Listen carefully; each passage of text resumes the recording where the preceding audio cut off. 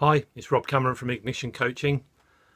I've been watching a news report this afternoon about Kelly Sotherton, who is an Olympic and Commonwealth athlete who recently had some medals and items stolen from a house. And the news report was about the medals being returned by a postman who actually found them in a letterbox.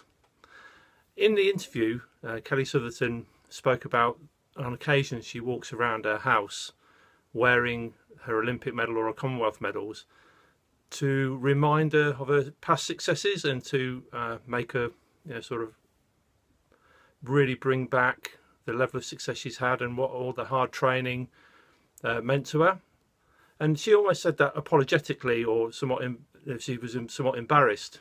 Well, for me, celebrating past successes and things that you've achieved in the past is an essential part of motivation. It's an essential part of moving forward and achieving more success.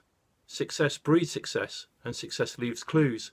So whatever you've done in the past to be successful and the results you've achieved should, for me, spur you on and help you to achieve more success in the future. So if you're ever feeling a little bit unmotivated, a little bit down and not making or getting results that you want to, draw on your past successes. Go back and look what you did to make you successful and use that as a motivation and a way forward. Speak to you again soon.